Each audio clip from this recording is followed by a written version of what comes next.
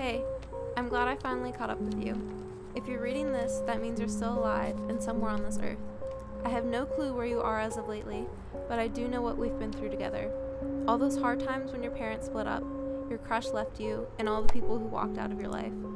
You view your glass as half empty due to these pains. Having been there during these times with you, I want nothing more than for you to see your glass half full. I have better advice for you.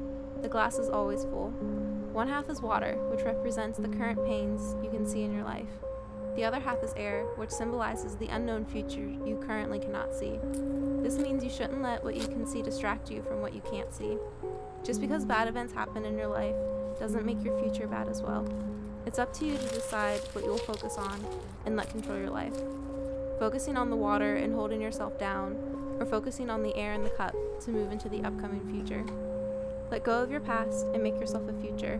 I'll be right by your side just like the old times. Sincerely, yourself.